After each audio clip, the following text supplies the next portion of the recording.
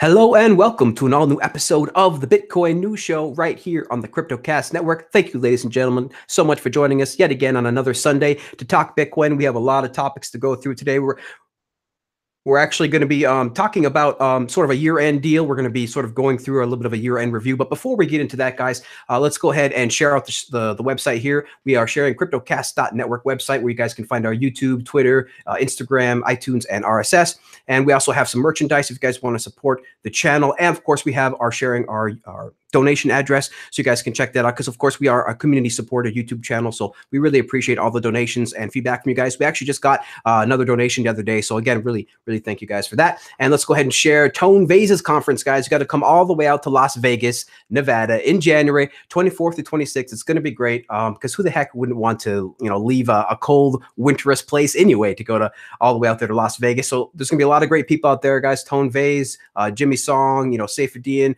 Willie Woo, Trace Mayer, Giacomo. It's going to be a great Bitcoin, not blockchain conference. So go ahead and check that out, guys.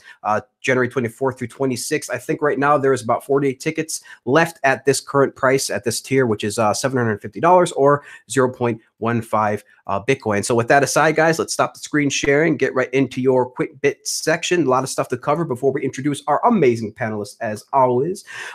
Get right into it here. Of course, guys, as always, you can find the links to these and everybody below, and the show notes below the YouTube channel. So we have US officially sanctioning a couple of Bitcoin addresses. That was kind of crazy, guys. It's a little bit silly, but some of these people decided to use the same two Bitcoin addresses, I think, for like more than 3+ years. So really crazy. Don't ever do that, guys. I always use new addresses for every transaction that you can. And then we got BitGive. This is really great, guys. And big charity website. BitGive launches their Bitcoin donation platform 1.0 on the mainnet. They actually, using the platform, donations can be made with Bitcoin, allowing donors to track the progress of the funds in real time, ensuring that donations make it to the intended charity. So that's really great. Check that out, guys. Then we got the US SEC, of course, as expected, guys, delaying, the VanEck Bitcoin ETF until February. That was going to be expected. They're always going to delay as much as they can, of course, until they finally get their crap together. And then Nasdaq has confirmed launch of Bitcoin futures in first half of 2019. So again, guys, just more inevitable Wall Street financialization of Bitcoin coming into play here, which will, of course, inevitably drive more liquidity. And then this is pretty interesting, guys. Make sure you back up your keys, back up your private keys. This is your warning, guys. Make sure you have everything backed up, because we have another $170,000 of Bitcoin lost. So make sure you back up your keys. That, again, guys, is a bit of a donation to the network, making everybody else's coin worth a little bit more. So very interesting there. And of course, we have this is a pretty interesting topic. We talked a little bit about this on the CryptoCast Network before, about the mining difficulty decrease and things like that. But basically, we see that some of the lower cryptocurrency prices and decreasing mining activity has resulted in some of these crazy 51% attacks on these lower end coins. So we've always predicted this. We've been telling you guys this, that these lower secure coins, these lower secure proof of work coins, they are going to get attacked in bear markets when there is no money to be made in the actual exchanges. So then we have LightningSpin.com. Really great, guys. This is a really cool proof of concept website for the Lightning Network. Really interesting site. LightningSpin.com just hit 10,000 paid invoices on the Lightning Network, which of course continues to hit new capacity highs and new channel highs and everything like that. Lightning Network continues to grow. I think it grew like the stats are 10,000% since it launched earlier this year. So very interesting. Then we got Jack Dorsey's Cashapp is #1, guys, in the app charts again. Cashapp is, of course, the app that lets you buy Bitcoin with your phone. Very interesting. Jack Dorsey, of course, really notorious big Bitcoin bull.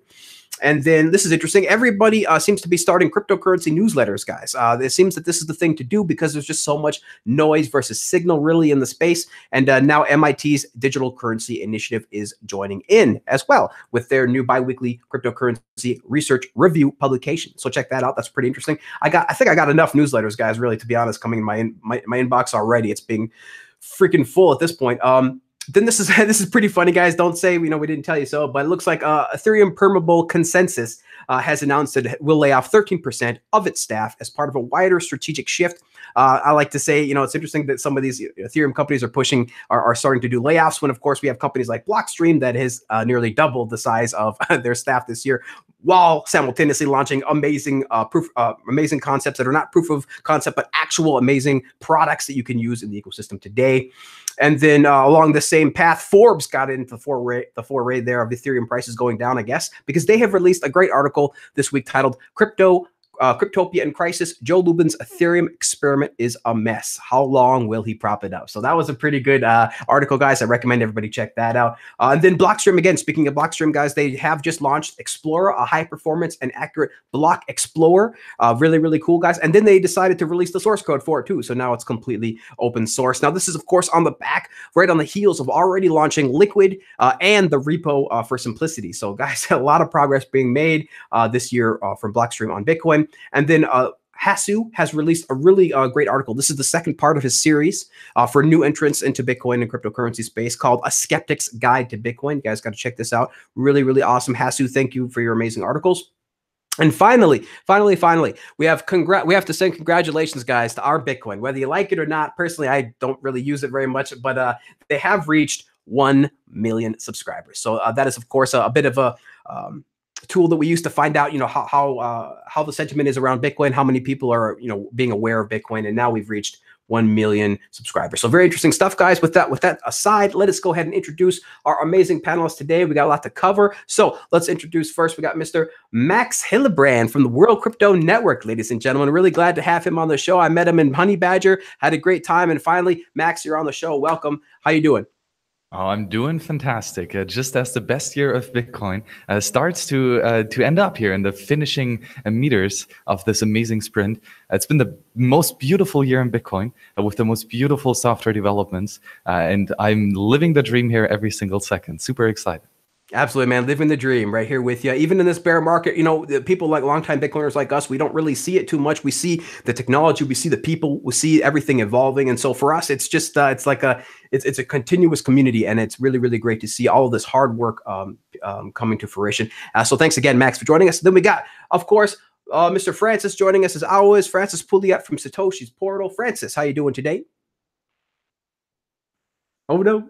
Oh, I'm doing great. I just came back from 2.5 weeks vacation, not because of the bear market, but just because I think 2019 is going to be the biggest year in Bitcoin, and I felt like I needed some rest before we tackled this crazy year. I'm super bullish as always. So I'm happy 2018 finished, not because it was a bad year, but just because I can't wait for 2019. Yeah, man, it's I need to take a page out of your book, Francis. I've been a little bit burned out myself for some client work. I need to take a weekend off. So maybe I'll take a little bit of a mini vacation before next year, because as Francis says, it is going to be insane next year. So Mr. Benny P joining us again. We've had him on the show before, a BTC Sessions, great YouTube channel. And I think is now working with Francis on a bunch of his projects. So how you doing, Benny?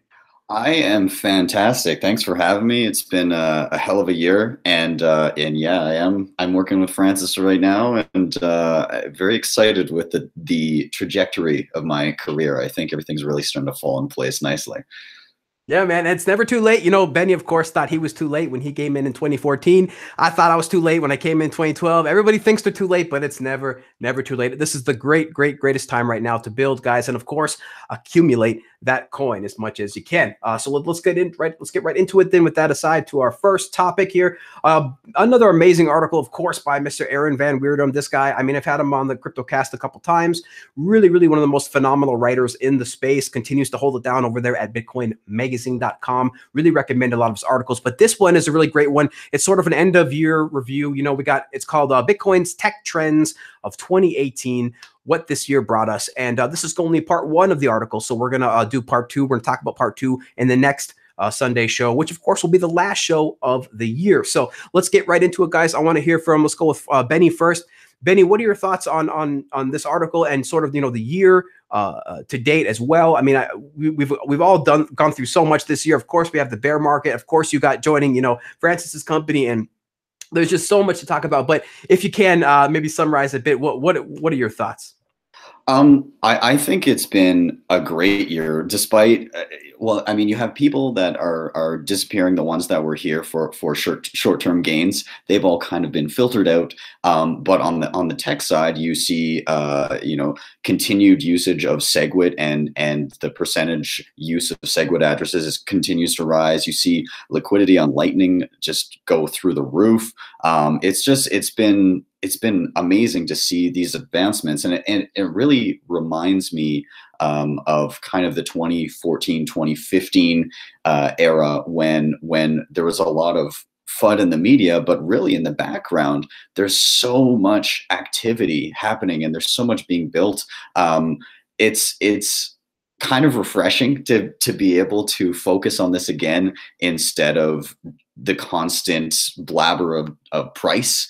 A lot more gets done in this kind of an environment, and I see it with working with Francis, and I see it with the companies that focused in the right areas continue to succeed, and the companies that put resources towards, we'll say, things that maybe they shouldn't have are being filtered out right now, and you can witness it happen. So I'm loving this year. I think there's a lot of great projects, and I think you're starting to see a little bit more focus on just Bitcoin. You're starting to see the BS get filtered out, and I'm glad to be a part of it and see it actively happening and trying to contribute to it.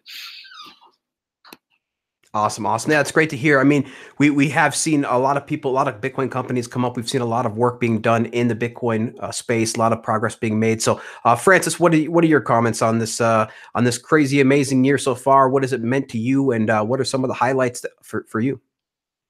Well, in terms of the tech, it's been a really good year. I mean, the release, for example, of Bitcoin Core 0.17. I think maybe has been under advertised or under people don't really fully realize that the improvements that have been done to Bitcoin, like building on top of Bitcoin as a software development company, as developers, as project managers, is becoming much easier.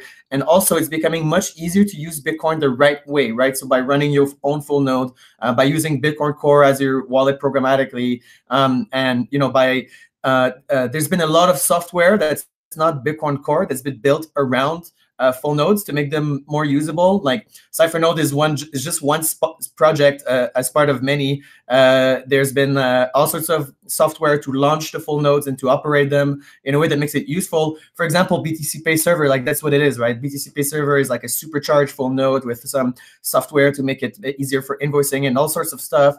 So you got also this mentality of decentralization, validate yourself, run your own node. We've seen that being super important with, for example, the CVE bug this year. I think there was a very large consciousness, right? People are now conscious that we need to run these full nodes.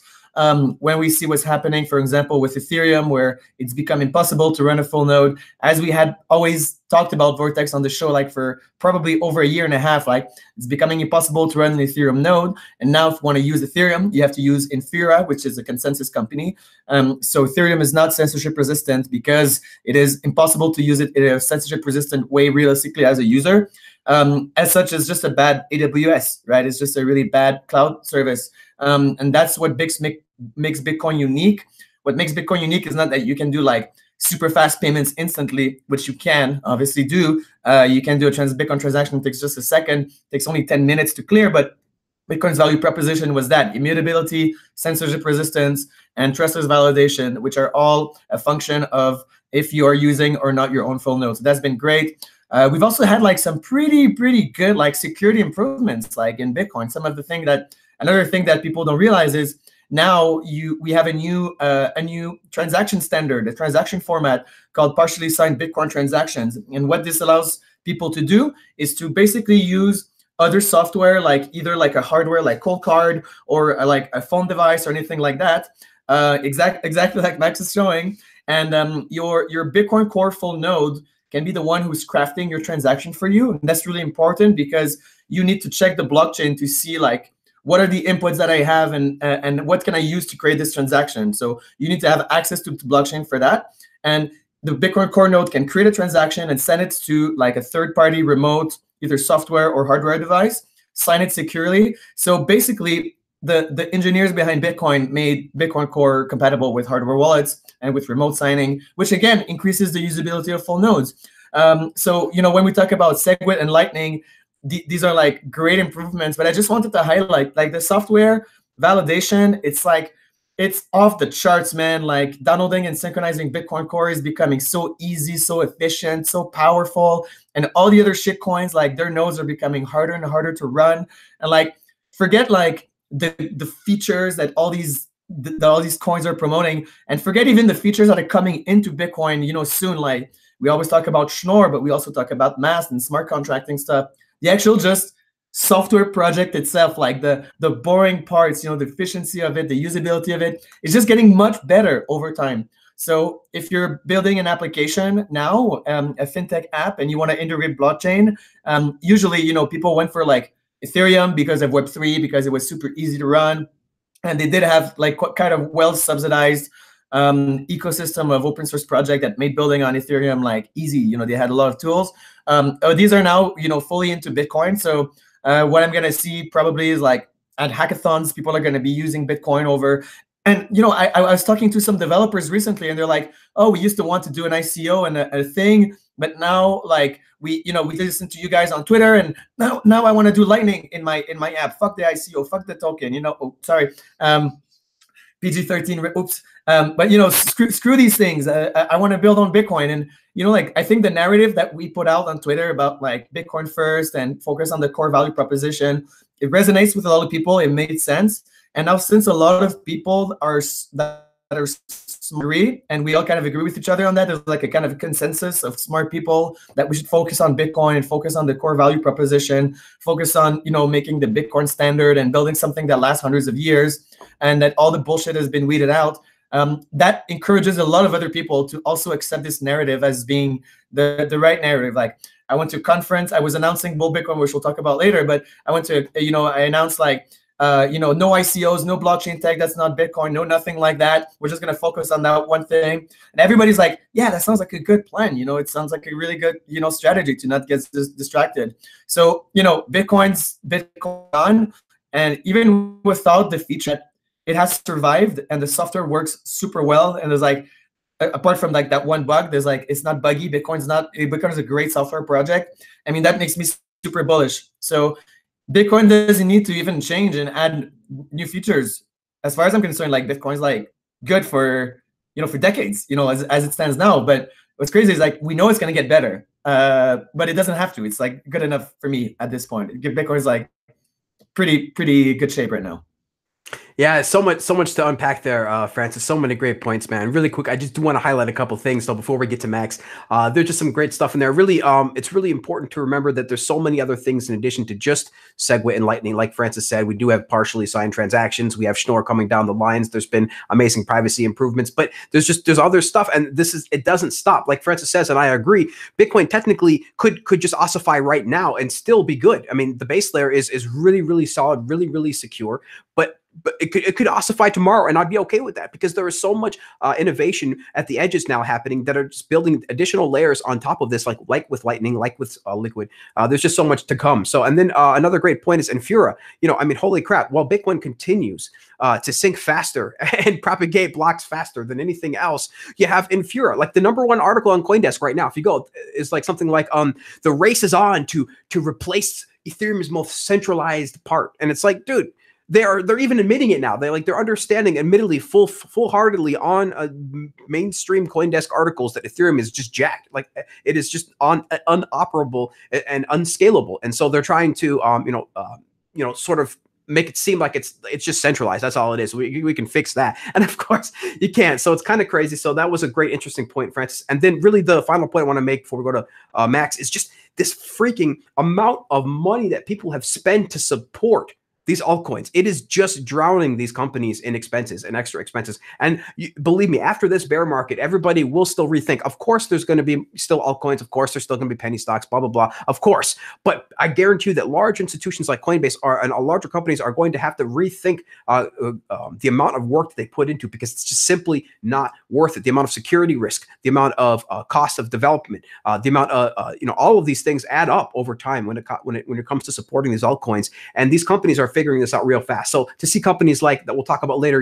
Francis's Bull Bitcoin that decides to just focus on Bitcoin only, You know, these are the companies that are going to rise out of the ashes. These are going to be the Amazons, the Facebooks. These are going to be the new FANG stocks. It's these companies that put store value and Bitcoin for the right reasons up first. And so we're, you know, I think Bitcoin Bull is a good example of that. So that's just my thoughts. I actually have more, but we're going to go to Max first. Max, I'm really excited to really finally have you on the show, man. Like you're holding it down over there at World Crypto Network, really doing some great content, some fantastic content. In fact, almost the only content really that I watch on WCN now, of course, is your stuff, Max. And just really, you know, from a person without an economics background, I just want to say thank you, of course, for putting out all this information, because, you know, developers like myself and other geeks and tech geeks, this is just so important. The economics part is just so important. So I'm glad that we have people like yourself putting out that kind of content. So Max, what is your thoughts on the discussion so far, the crazy year we've had in Bitcoin, the bear market?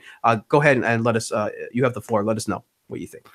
Well, thank you very much, Vortex. That was a nice compliment. And it's a nice symbiosis of having the more technical side, right, with devs like you, and then more the economic side.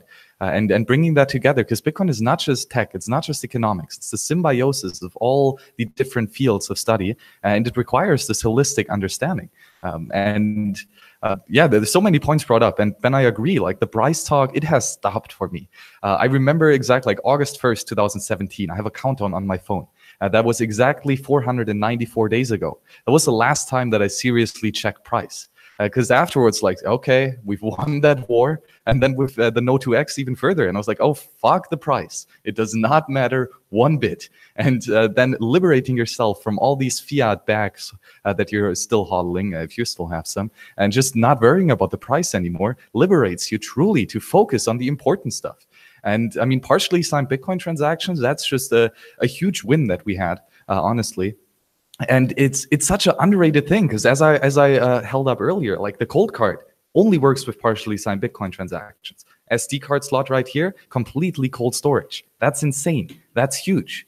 Then further something that is using partially signed Bitcoin transactions is, of course, the Wasabi wallet, which would also not be possible without segregated witness. And Pierce, 1,472 Bitcoin have been made fungible since August 1st, 2018. 1,400 Bitcoin. Are you serious? That is insane. That is literally insane. And we're doing that with 2 Satoshis per byte? What? I mean, it's what Adam Nopara has done here is breathtaking. And the user interface is so stunningly beautiful.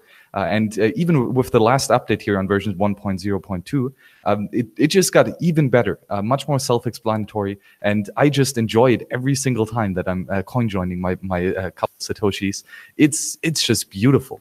And then another software that has also just made a huge leap forward is the BISC decentralized exchange with version 0.9.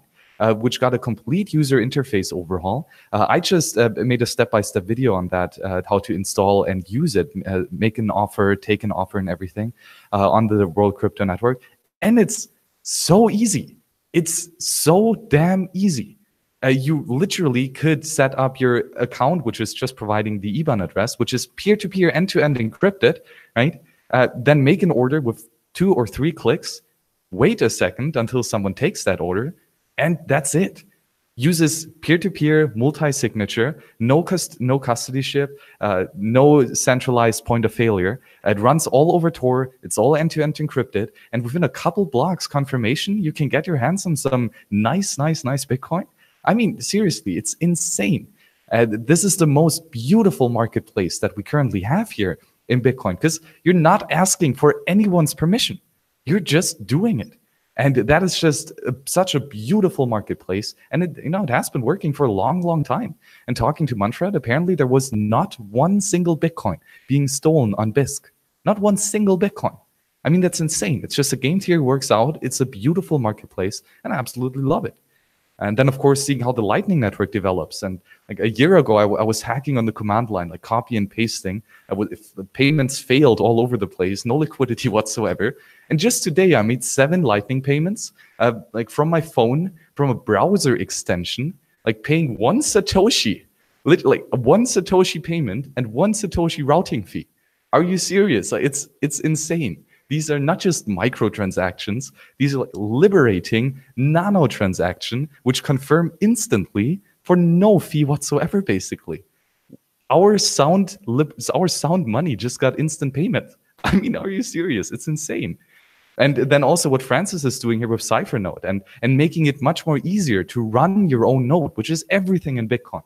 And yes, you can have a Raspberry Pi, right? That's amazing, but it's just slow hardware. And so I'm also a huge fan of the Nodal project, which is just a Raspberry Pi on steroids. And we just had a Nodal, which is in a Raspberry Pi box, on a SD card, a 500 gigabyte SD card. And it was syncing 75% of the blockchain in 24 hours. What? Like the efficiency gains that Bitcoin Core has done over the last year especially, it's unbelievable with the cheap hardware. And I mean, like storage is dirt cheap and the verification is so damn fast. It's just breathtaking. There are 1,001 liberating projects going on. And I mean, where to start? Absolutely, man. It is breathtaking, really. It's a great word to see the scope of how many things are being currently worked on in Bitcoin. And it is just absolutely insane to see how fast blocks get propagated these days. You know, despite there being more nodes, more transactions, despite all of this more activity on Bitcoin, you can sync it faster than ever before. And blocks get propagated faster than ever before. Like, this is just, it really is a testament, you know, to Bitcoin Core, to you know, the human engineering mind out there, the people, to the open source community, to the people who want this, to the people who really want this to be in existence. They are making sure they are doing everything they can in their power to will this into existence. And it really is great to see. Just a couple other notes, you know, I mean, the SegWit adoption has been really great this year too. You know, it got over 50%, but I think the article mentions that really it's sort of a bit of an inertia problem where it got up to 50%. And the reason why it's not getting higher is because the businesses simply at this time don't need to really, you know, there's not really an incentive for them to implement it because the fees are currently so low. But you can rest assured once we have another, you know, price run up and the fees get more expensive, I'm sure, very sure the SegWit, of course, will increase at that time. But it's a bit of an inertia issue. And right now we sort of ran out of inertia where we got around 50%. And that's great. I mean, that's beautiful. I more than I could have hoped for this year. So that's really great to see, especially again on an open, you know, decentralized network. And so, you know, Max mentioned so many great things, but I mean, there's so many great stuff to work with Lightning. We had the L&D team release that wallet this year, their beautiful wallet where they integrated Lightning and Bitcoin seamlessly into the same wallet. And it was, oh man, it was really beautiful, very cosmetically looking, like very Apple-esque type of graphics. So very, very great to see. And then we had all these Berlin Hackadays over there in Germany. We had hackathons, Lightning hackathons over here in New York. We had just crazy amounts of experimentation going on, like Satoshi's Place, that was just destroying any type of numbers that Ethereum and other DApps put out. It was just hilarious to see Satoshi's Place just blow away by 10x, you know, by a factor of at least 10 plus that in viewers and viewership and numbers to any of the top DApps combined. That was really great to see this year. Then again, got to mention Wasabi one more time, as Max already mentioned it, but it's just so awesome. Just hundreds and hundreds of coin has been now been coin joined together, and there's going to be hundreds more and eventually thousands, and this is going to continue. And really, just the final point I want to make is that really Bitcoin has been the everything coin, like we've always said it would be. It is the everything coin. It is the privacy coin. It is the platform coin. It is the currency coin. It is, you know, everything but a stable coin. Everything else, but it's not a stable coin, but everything, it's every other kind of coin that you could ever pretty much imagine. And we're you know, we've been saying, people like myself, Francis, we've been saying this for years, but I think now the public, as the panel has sort of illustrated, is starting to finally get it, that Bitcoin really is the platform that the world can rally around and build. It has the network effects, and it has the capabilities, it has the technology, and it has the community. And that is what's really great to see. This people will not stop working on Bitcoin until they're dead. And it's really, really just really fascinating to watch this play out. So we'll just do one more final round of comments on this before we go to the next topic. Ben, go ahead, take it away.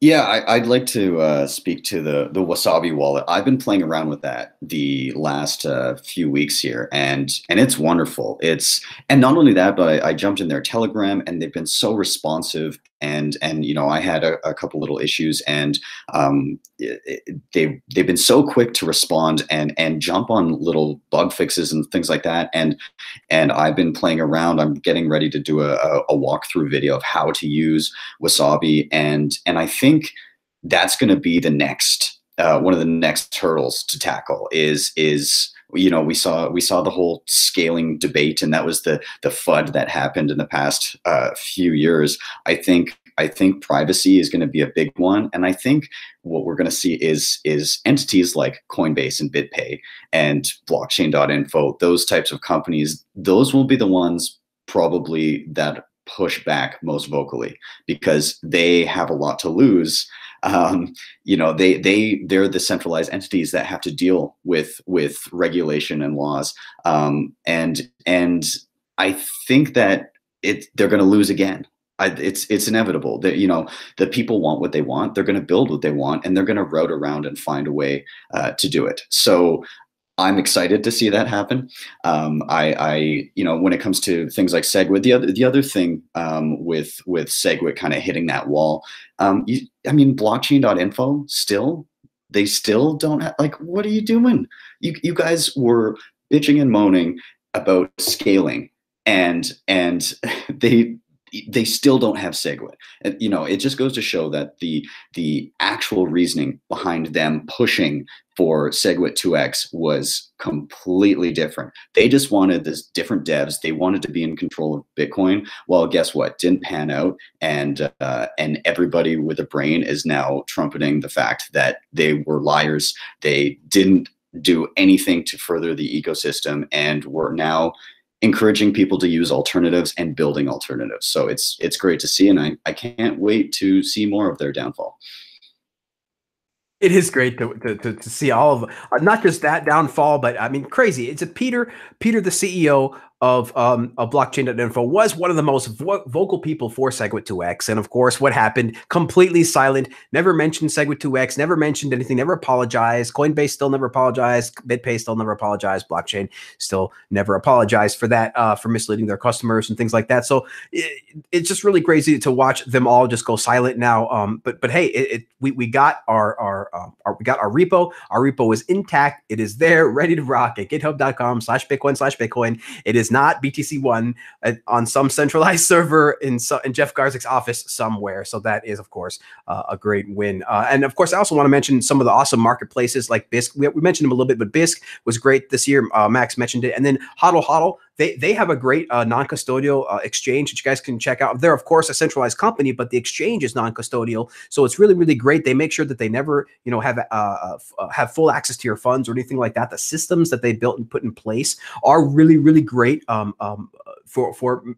very secure, and they're very, very great for sovereignty, for making sure that you always are in control of your own funds. So that was really cool. Let's go to Francis again. Francis, what do you, just final comments before we move on to the next topic? Yeah, so I'm not a user of Wasabi now, but I'm definitely going to be a user of Wasabi. And, you know, going from 1,400 coins to a lot more coins is definitely something that's possible, because, you know, all of Bill's Bitcoin, I'm seriously considering putting all of them through Wasabi. I was actually using some of the privacy software developed by Samurai, an expert called oxt.me. And because we have to deal, like at Bill's and, you know, Bitcoin Outlet and Elbow Bitcoin, like, you know, when you operate Bitcoin ATMs and you do brokerage, like you have to deal with exchanges. And a lot of these exchanges have single address deposits still. That's a nightmare. I mean, seriously, like it's so easy to track like Bitcoin payments, because in the chain of like a flow of Bitcoin transactions and like business to business transactions, if one of them has like a single address deposit system, like that is like a central point of de-anonymization for a lot of people around it. So it is actually quite easy to track like people's Bitcoins manually, visually using the oxt.me Explorer. So I'm going to try to make it so that every single Bill's Bitcoins go through Wasabi and have privacy by default, because, you know, if every single, if we do like mixing by default, if everybody starts doing mixing by default, then a mixed transaction is no longer suspicious, right? So like right now, you have a lot of software like Chainalysis software and stuff like that people are running, and if you have coins out of a coin join, it's like automatically suspicious. But you know, if every Bitcoin transaction is coin joined, then you know they're either all suspicious or all not suspicious. You know, that's not a factor anymore. So that's something that's really, really important. And yeah, so in terms of I forgot what we were talking about. Oh yeah, sorry, blockchain info. Yeah, just really quickly. Yeah, they're just the worst company in Bitcoin, and like Peter is the worst CEO of all time of any company whatsoever. I can't like, how can you screw that up? Like, how can you screw up?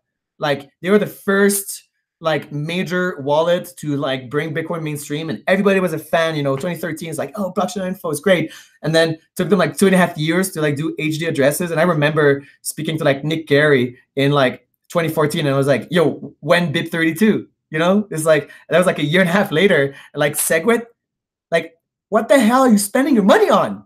Like your wallet, you're an open source wallet in Explorer. Like, you haven't built new products since like 2014. Like, where is the money? Well, the money's obviously in like some Silicon Valley, like massive penthouse office or something. And like, I can't believe it. And it's so funny how like the worst 3 companies like in Bitcoin, BitPay, Coinbase, and Blockchain Info, like the trio of idiots, we are having to rebuild like the first products that we built like 4 years ago, because the people that took over the market are so bad. Like, Blockstream had to release an Explorer. It's like, oh, 2018, you're releasing an Explorer?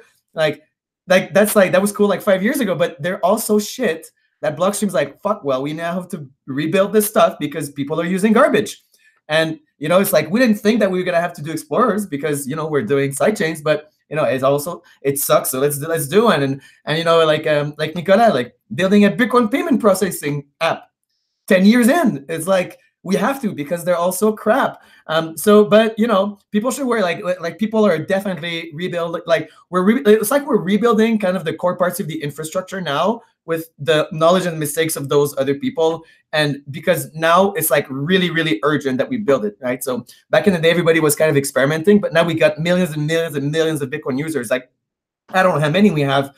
I'm assuming like something like 50 million, 70 million, 30, I don't know, like definitely like tens and tens of million. So now it's like serious, like the tools, like the basic tools, like the wallets, the privacy, all of that, like it's another game now. And these people are not nerds like us anymore.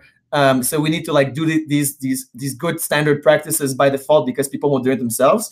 So I've been super excited to see the whole mentality of like, let's rebuild the infrastructure. Like, let's build the infrastructure. Like, that's my motto now. Like, I thought Bitcoin would get adoption, like mass adoption, much faster. Going to like hundreds of millions of users, like in 2015, when I got in Bitcoin in 2013. But I'm kind of happy that it didn't happen so fast, because the infrastructure that we now have is subpar. It's like Bitcoin's infrastructure is either economic and some of the software like subpar, but everybody got on it last year. Like, everybody got on the train. Okay, like let's build. And I think like we're gonna start to see the payoff of that in 2019, when all the new Bitcoin users, they just get an amazing experience like right out of the gate. Bitcoin is like a lot more forgiving these days with all these tools that are coming out, a lot more secure. So it's like, I definitely feel confident that sometimes before you scale, you need to be slightly unscalable. You need to really like try all sorts of different things, and that's been kind of the last years. But I really feel now we have a solid base coming on to take on like another 150 million Bitcoin users in the next year. If we can, I really feel we're technically able to do that now, and we might not have been like a few years ago.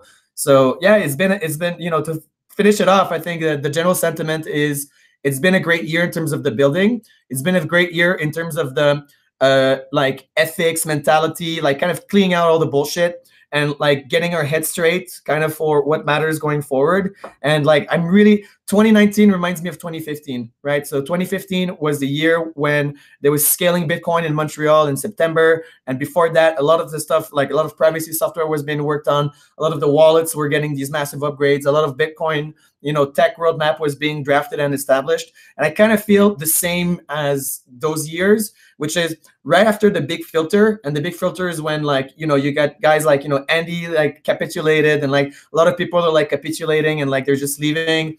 It's almost as if like the value proposition of the altcoins was like to drive those people away and like reveal how like the shitty people were shitty, so that for the next bull run, like we can start with a new group of friends, a new group of people. Like 2018, we saw the rise of maximalism, and like the maximalist tribe coming together, and like people are wearing that shit like on their chest, and like we identify with each other. We got all sorts of new commentators to the space, all sorts of new super smart bloggers and super smart Bitcoin advocates, like kind of rose to the top, like guys that I didn't know like a year before, and now I'm reading their stuff just as if I'm reading like philosophers, or I'm reading like these, and like I'm learning so much from this new group of maximalists that came to the space. So yeah, I'm pretty I'm always permeable, I've always been super bullish, but Vortex, I'm like so bullish now, it's like crazy. This like, and I didn't check the price for about 3.5 weeks. I checked it 3 days ago. Obviously I was a bit pissed off that the price had dropped so much, but realistically I really don't, even though I'm a broker and I trade every day, like I actually don't think about the price that much or even at all, because in my mind, like those Bitcoins are for my grandkids, my kids, they're locked away somewhere. And what really matters is that 10, 25, 10, 15, 25 years down the road, where all these fiat currencies collapse, and we see what was happening in France. People can't afford to eat anymore. They can't afford anything. The purchasing power keeps going down, and like they're blaming all sorts of shit. They blame all the taxes, they blame whatever, they blame inequality. But eventually the gig is gonna be up. Like they'll start to blame the central banks. I've already seen a bunch of people put posters up in like these European countries, like fuck the central bank, or the European bankers are stealing away our wealth. So people are starting to get it. And like the 10, 15 years down the road, when all of that absolutely crumbles to the ground, I mean, we'll be ready. It's just amazing to see around the world, and these people try to struggle to try to find something to blame, but at the end of the day, really it is just the fiat central banking regime that is just completely sucking, just like a virus, just completely entangled like a web over the top. A lot of the depictions seem to be really accurate, like this squid almost over the top of the economic progress of humanity, just sucking it dry. So very interesting. Just so many great points in there, Francis, as usual, man, killing it. Just a couple things I want to highlight, dude. Just mixing by default, Francis. Holy crap, man! If your company starts doing that, I think that would be a great thing to lead other companies to do that for sure for Canada, and hopefully that will transition over to the US at some point. This is what we have to do. I'm almost calling on all Bitcoin companies, if you can, to just start using Wasabi Wallet, start mixing by default, mixing these coins by default, so that we don't have to worry as much about fungibility in the future. When we take control of it now, we don't have to worry about some regulator telling us about it later. So very interesting. And then of course Coinbase, these companies, these three horrible companies, Coinbase, Blockchain Info, and BitPay, they are the trio of horribleness in Bitcoin. They continue to do a disservice to Bitcoin. So, we, like Francis said, we are literally having to rebuild the tools that were already built back freaking years ago in 2014, 2013, even 2012 almost. We have to rebuild some of these tools because they've been sort of taken over by central places. And that's the beautiful thing about Bitcoin. The network itself has not been taken over and cannot be taken over. And that is why, companies like Coinbase and BitPay can come along, and it doesn't matter because we have people like Nicolas Dollier that will build BTC Pay server for the community to use and evolve and build the next layer on. So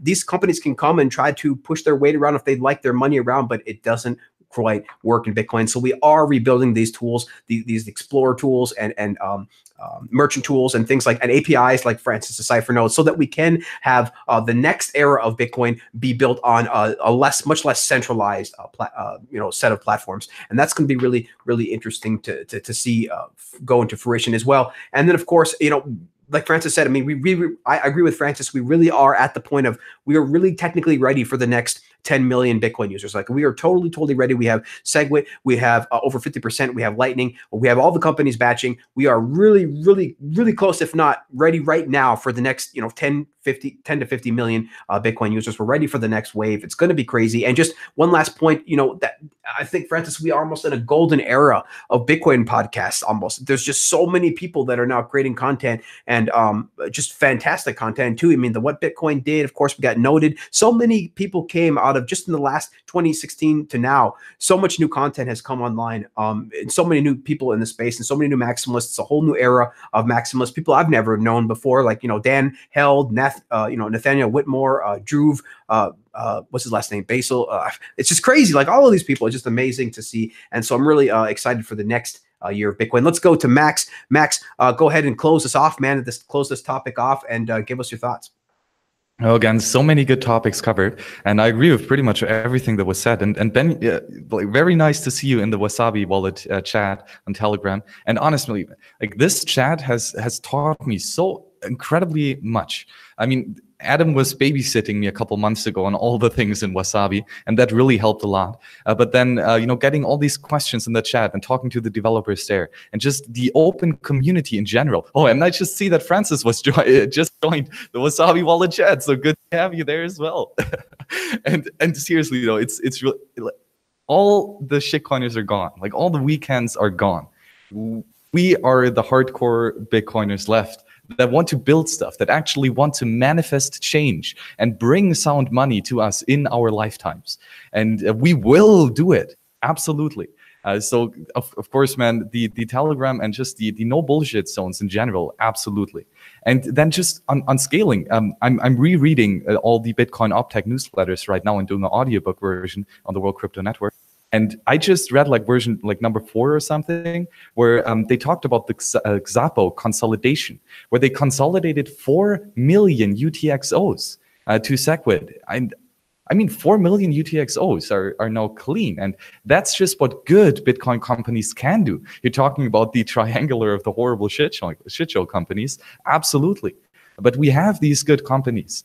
And then, of course, on the other hand, we have something like Blockstream coming up with their amazing, like, the lizard people are on fire lately, seriously. Like, the Blockstream Explorer is just one part which is absolutely, like, beautiful. And I especially like that it's in dark mode per default. That's amazing. That's like my #1 favorite feature. And what is really, really cool, again, here, the open community, because we are trying to put the Blockstream Explorer on the nodal hardware. And we actually made it happen. But it took up 500 gigabytes of storage because it was such just a huge database. Then we reached out to them, talked a bit to Larry, and we found out, hey, there's a light mode. So put the flag light in front of there, pruned the entire thing. So it's much, much smaller now, much, much more handleable, a bit more attackable versus denial of service. But I mean, it's a local node, right? But now we have the Blockstream open source Explorer running on open source hardware with all the rest open source software on there as well. I mean, it's beautiful. And that's just one of the few products that Blockstream has just recently brought out. And then, Francis, you also said that you were considering cleaning your Bitcoin with Wasabi. Well, absolutely. I love that. And that's a perfect idea, because companies like yours and good Bitcoin maximalist companies and entrepreneurs, individuals, they really can manifest the change here. And Alex Brosworth is doing the same with all his funds from Y'alls, which all, like, per default go through Wasabi now, which is amazing because it provides liquidity and anonymity likes company. So absolutely, this is fantastic. And increasing the anonymity set, increasing the speed in which the CoinJane rounds are happening, it's perfect. We absolutely need that. And then Vortex, you also brought up HODL HODL, which is, of course, like, in my opinion, like the #2 exchange. #1, unfortunately, has to go to BISC because it's just such a beautiful agorist marketplace. But I mean, on the other hand, like, HODL HODL, I mean, the Baltic Honey Badger, come on, like, that already, like, that made it there. Well, but they're cranking it out as well, right? They have the 2 out of 3 multi-sig wallets now, which is amazing.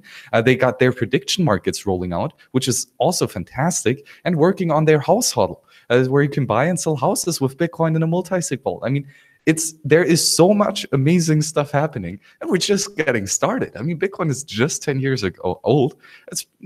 I wouldn't count it as an experiment anymore, because it actually, like, really is working. But I mean, damn, it's strong, and people are yapping on about the price. But I mean, come on, seriously, like, who gives a shit about the price? Now, I'm right with you there, Max. Of course, I try not to care about the price, but of course, unfortunately, it's always going to be right there tied to Bitcoin.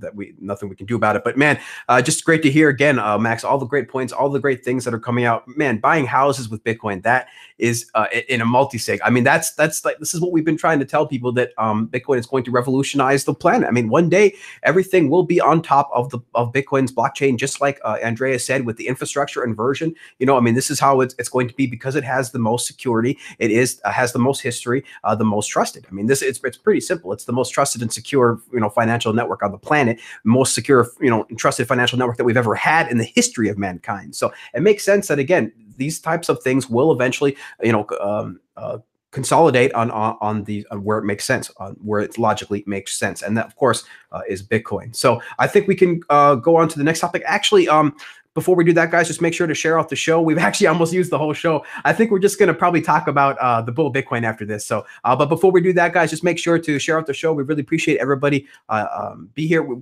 having a great time in the chat. If you guys missed us live, definitely make sure to check us out in the comments below. But if you are audio listening, we'd really appreciate if you guys could give us a review over there on iTunes. And if you guys are watching on YouTube, please make sure to give us a thumbs up. And if you guys are new to the channel, always subscribe and make sure to hit that.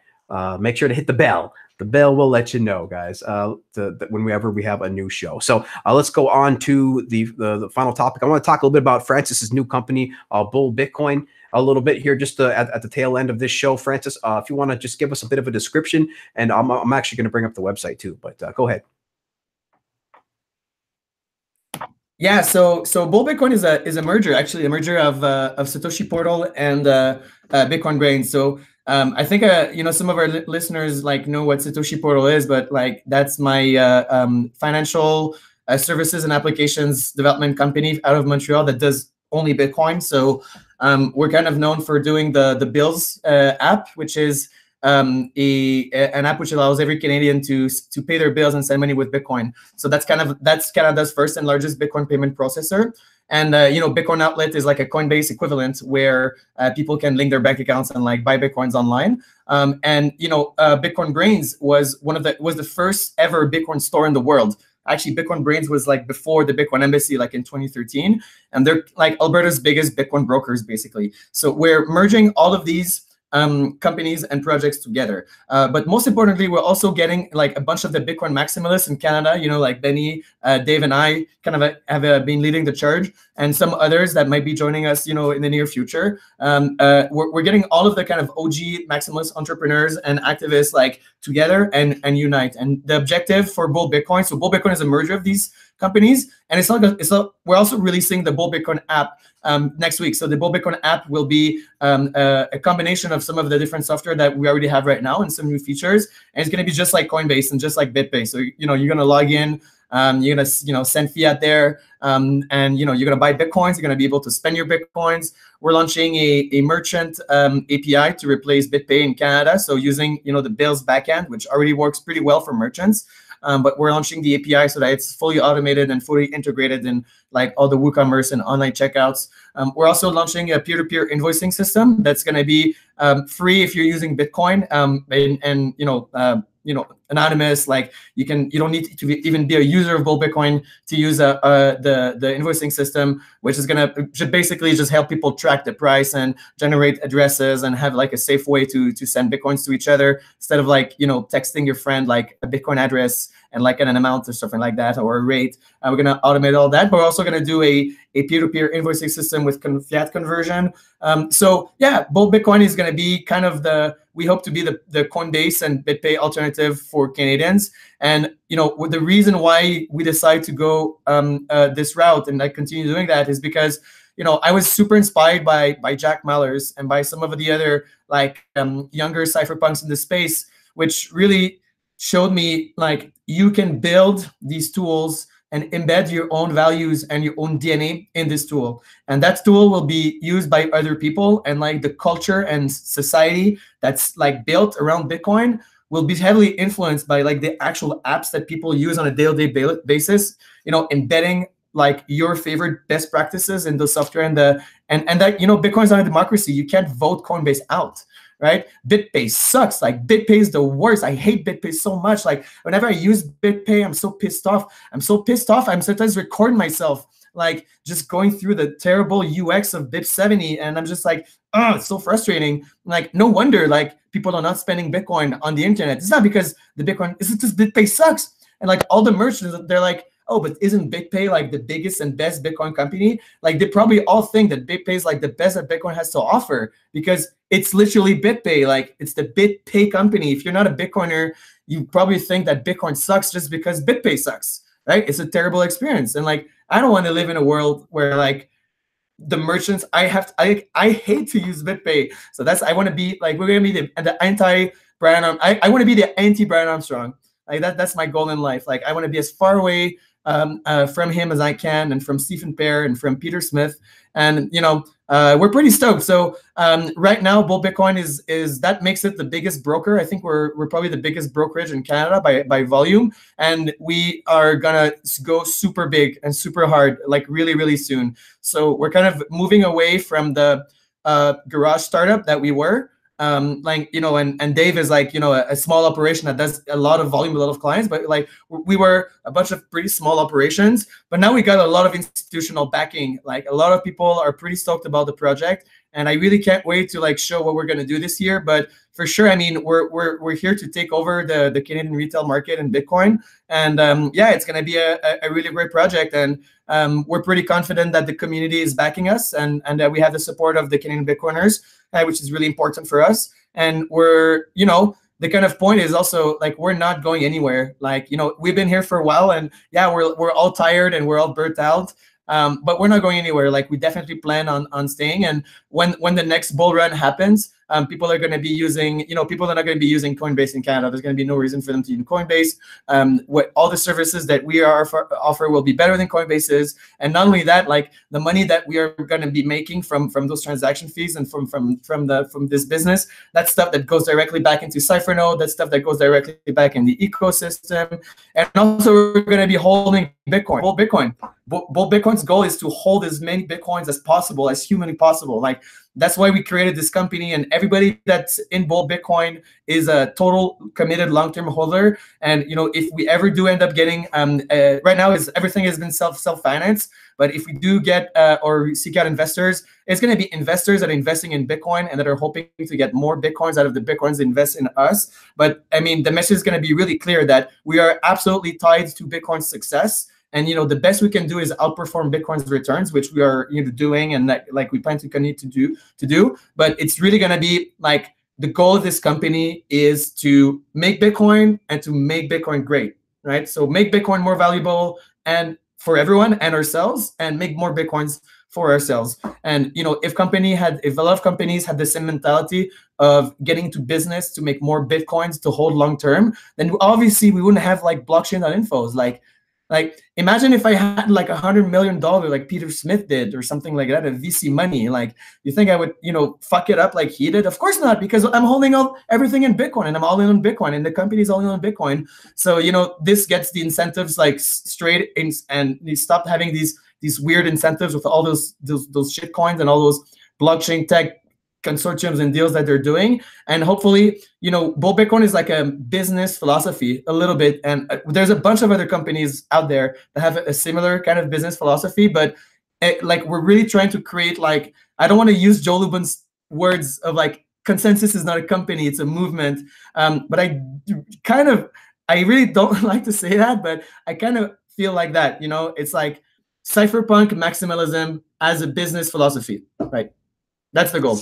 Cypherpunk maximalism as a business philosophy. I like it, Francis. And anything that is the anti Brian Armstrong, Stephen Pear, and Peter Smith is good for me, because I mean, they have, of course, just completely screwed up their companies, their companies in the Bitcoin space. Their reputations are now completely just jacked. For anybody who's in Bitcoin, who's been here longer than 6 months, it's really crazy. All of these guys, Brian, Stefan, Peter, Stefan, they all pretty much sold most of their Bitcoin, for Ethereum and BCH and other bags and things like that, which is, of course, why they continue to push those altcoins in those bags.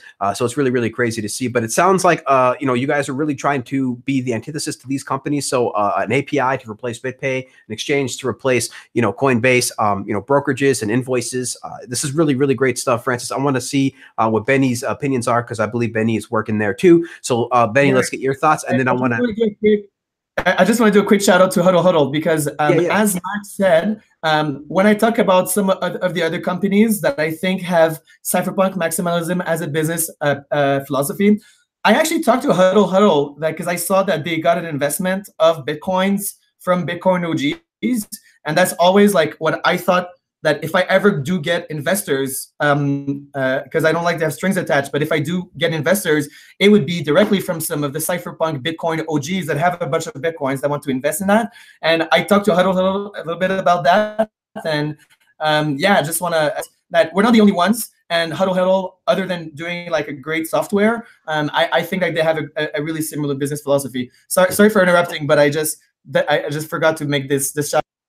Yeah, it's true, man. There is a bunch of companies out there with this type of mentality, philosophy. I'm sure Samurai Wallet also has this type of philosophy. And again, guys, these are the companies that you need to look for. These are the companies you need to invest in. These are the companies that are going to be the new FANG stocks, the companies that do not ask for permission. I mean, even companies like Uber, you know, these are the type of companies that don't ask for permission. They innovate first and ask for permission later. That is really what's really great about these types of companies. And those are the companies that I, of course, encourage people to pay attention to, and if you want to invest in. So really great comments, Francis. Benny, again, let's go with you. I know that you're working over there, so let's get your thoughts on this, and then we'll go to Max.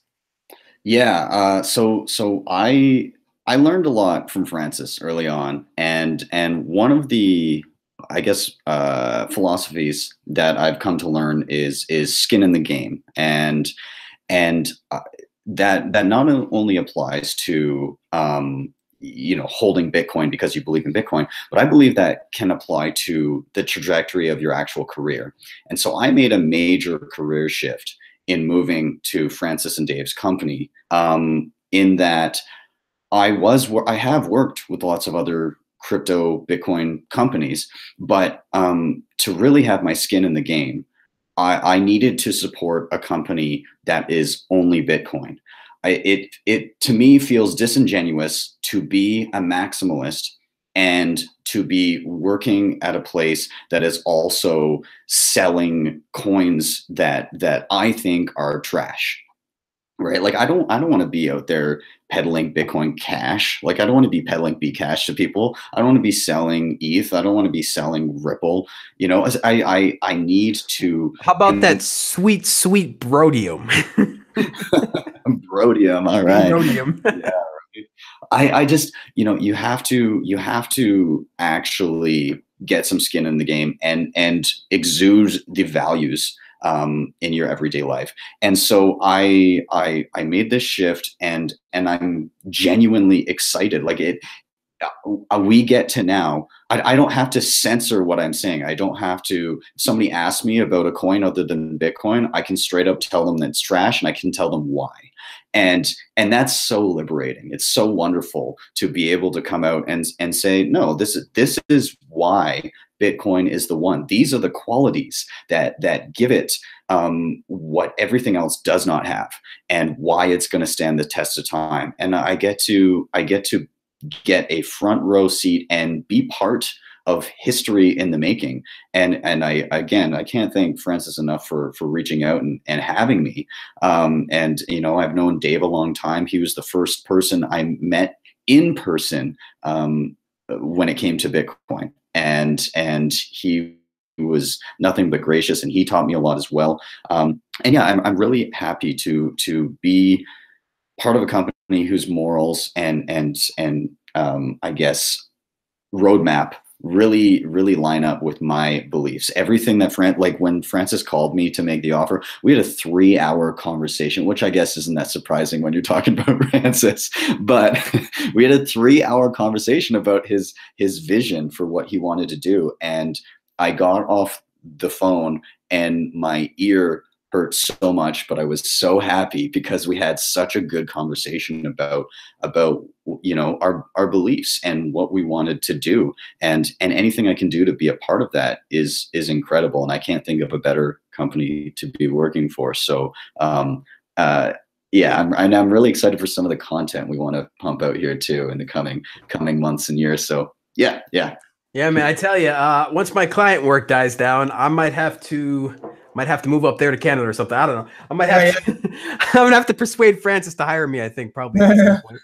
and I just want to highlight what Benny said. We're gonna create good content, and like Bull Bitcoin is really just an excuse to make a lot of memes and a really large budget to like make these outrageously sophisticated memes and funny content, and you know, really create a kind of a culture around maximalism. Like that's definitely part of our plan. And you know, just before I offered the job to Benny, like we were talking about, and I'll never forget what he said, and that was like nailed it right away. He said, I want to work for a company that is unapologetically maximalist. And I was like, oh, we're speaking the same language. That was great. So this is, this is the philosophy. When you're building a company, the most important thing that I see you can do is choose the team. That's what it comes down to. That's pretty much it. Like, choose the people that you're gonna be standing next to when the shit hits the fan. And like, that's how you create an institution that has values that last just beyond like one person, right? So having this culture that is encouraging people to really like not censor themselves and be unapologetically maximalist means that even after I'm gone, if I am gone one day, and bull Bitcoin, like our plan is not to like, we don't have like an exit strategy. Like our exit strategy is to like make Bitcoins, right? So like hopefully like in like 30 years, like bull Bitcoin is like, the equivalent of like a big bank or something, or a big financial institution. Like people still use it. And after the original founders are maybe after it scales to a super high level, we really hope that these values are going to be there forever. So like we like to say, like, we're not competing with Coinbase on price or on quality necessarily, because realistically, like at some point you can make a really good Bitcoin app.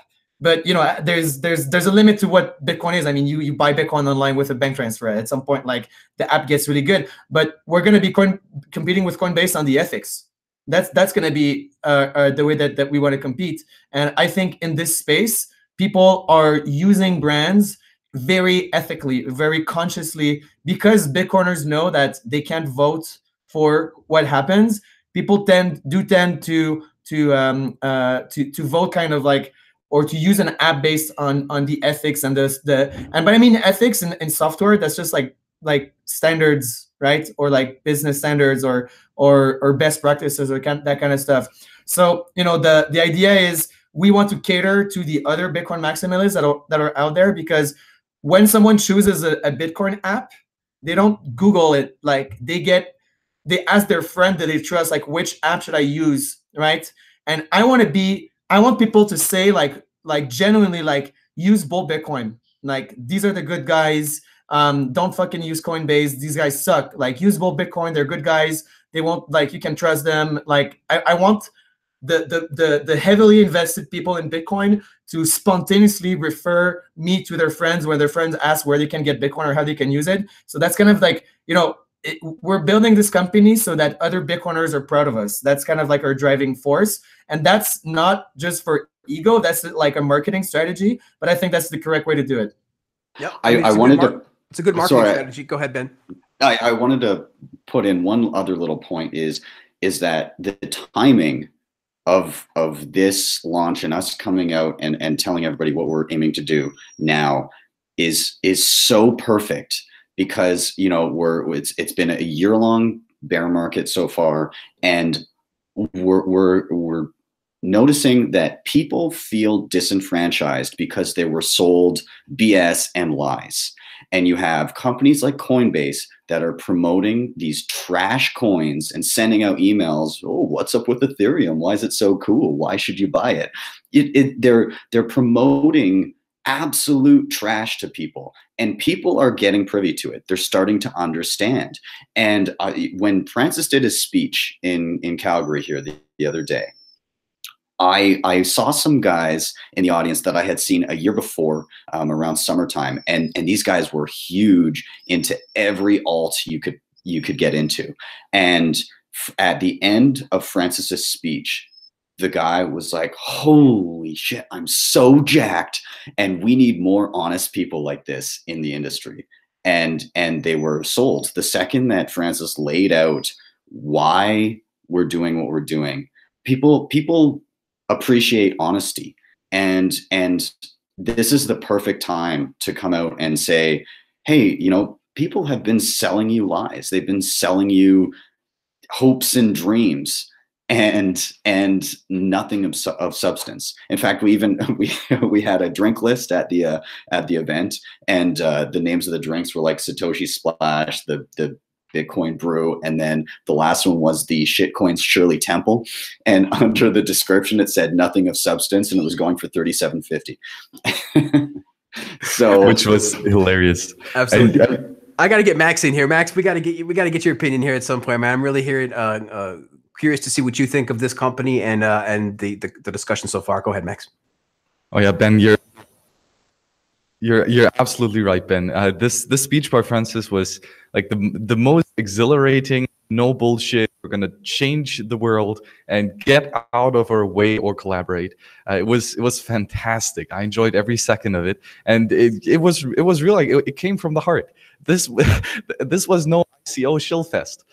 You're talking about the exit strategy. Well, guess what? It's not going to be an ICO, and this really, you feel this type of passion, and you know that it's not bullshit.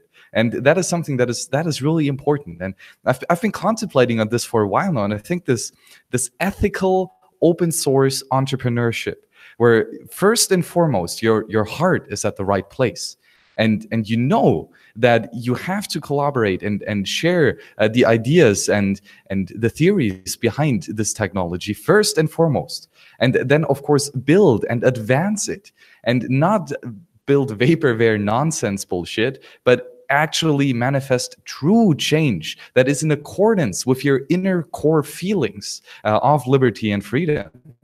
And this just builds such a profound momentum that, oh my, Coinbase is scared shitless. So absolutely. And the aspect of having skin in the game, another great aspect that Ben brought up here, is so absolutely true. And I realized that myself when I sold my last fiat bags on like again 495 days ago after UASF. When you truly are all in, and it changes your entire mindset.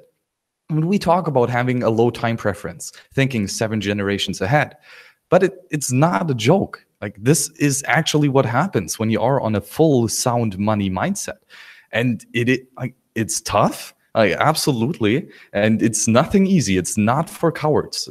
No, absolutely not. But those that are courageous enough of taking this step, of claiming their liberty, it's like the feeling is ineffable. And it's of course Bitcoin or Bull Bitcoin that has this mindset, but other companies as well. Like you talked about HODL HODL, absolutely. And I mean, Max and Roman, they don't have a fiat bank account, like none. They are a Bitcoin only company. Not even shitcoins, not even fiat shitcoins, which is the biggest shitcoin of them all. They're like nothing. Sound money all the way. And we wonder why they actually build useful stuff and why they organize amazing conferences. Yeah, that's why. It's ethical open source entrepreneurship. They got their heart at the right place. They got their morals straight. They know what is right and what is wrong. And they focus on what is right and what will bring prosperity to humankind. And then they put all the effort that they can in it. And that is what creates good companies, good ethical companies. And I mean, individuals and entrepreneurs. It's not just that this is a huge conglomerate with just the brand and no faces behind it. No, it's actually individuals working there, undivided peers in the network that present themselves as sovereign nodes. I mean, that is something that just, it's something that sound money emerges. So absolutely. And talking about the meme wars, oh hell yeah, Bitcoin is all about that. Because speech is something profoundly powerful. Well, the word exists because of manifested speech. And this also means that when you have your thoughts in accordance to your heart, and you act upon that, and you speak in accordance with your core beliefs, your speech is powerful as hell. And yes, that's like blabbering along on podcasts like we do right now. And yes, that includes memes and hats and all that stuff. But most definitely, it includes code. Because code is the most powerful form of speech that we can use in order to liberate humankind. And having all this power manifested in Bitcoin itself it's breathtaking. And it's an absolute joy to spend every second of life in mindset. It's true, man. I like to say, like Pierre kind of put this idea in my mind, but man, we're in the trenches together. We are all in the trenches. It's not like competition. We're not competing with each other. We're simply in the trenches together. We're all huddled together, providing covering fire to try to allow Bitcoin to get out the front door. As Bitcoin Sign Guy says, this is basically what we're all in this together for. And it is great to see some of these companies like Bull Bitcoin now try to compete on ethics, because we've seen some of these big companies, like we've talked about earlier, they went the wrong way ethically. And so now they're going to get competition from people who have another voice. And it's really interesting to just to watch. I mean, because all we can really do is vote with our BTC and our time, right? We if you want a wallet to succeed, you download it and you use it. So we vote with our Bitcoin and we vote with our use. And this is how we are going to take over the world. This is how Bitcoin is going to continue working, is people are going to use Bitcoin instead of fiat. And it is sad to see some of these old OGs go the altcoin route. But that's we as we spoke about earlier, we see a whole new round now of Bitcoin OGs, the next Bitcoin OGs, the next people that we're going to call Bitcoin OGs come into the space. We've seen these people write amazing articles. We've seen them build companies, and this is going to provide a whole new platform of people that's going to bring in a whole new round of people, of course, for the next bull run. And thinking several generations ahead, this is the low time preference that Saifedean talks about in his book, The Bitcoin Standard. This is what most Bitcoiners really believe in, is this low time preference, is this ability to store value for the next generation, to use yesterday's money to build tomorrow's future. That is sort of a big, huge mindset of what we're all about in Bitcoin. And, it's funny to watch people call us lucky, despite having to hold through all these crazy 80 and 90% plus, falls time and time again. I think this is Bitcoin's fifth fall now, fifth major correction over 80%. It's not super easy, but the fundamentals are there, and we are there every day because we know the alternative. The alternative, of course, is the traditional financial system. That is what we are fighting against. So we are going to, whatever it takes, continue to keep this exit sign alive, this optional, finally, this option that people can have. We're going to make sure to keep that alive, and we're going to do that whatever it takes. So just with this great ethic, open source entrepreneurship that Max described. So great show, guys. Lots of great stuff that we talked about. We covered it all. We went over a bit over an hour there, but I think we got all the topics covered. So thank you guys so much. You guys were all really, really great. Just tell us now where we can find out more about you. Max, go ahead. Where can we find out more about you?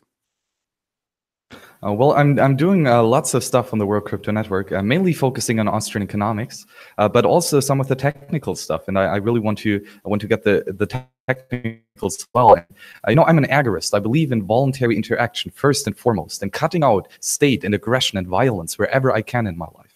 And that's why I'm so incredibly proud to present software like Wasabi Wallet, like the BISC exchange, like the Nodl node. I mean, this is truly what can and what will liberate humankind. And so a bunch of shows there, and I'm like really hyped for reading the Bitcoin Optech newsletter. It's just a plethora, like a wealth of resources and information, which, accumulate the good stuff. Don't read shitcoin white papers, read the Bitcoin Optech newsletter.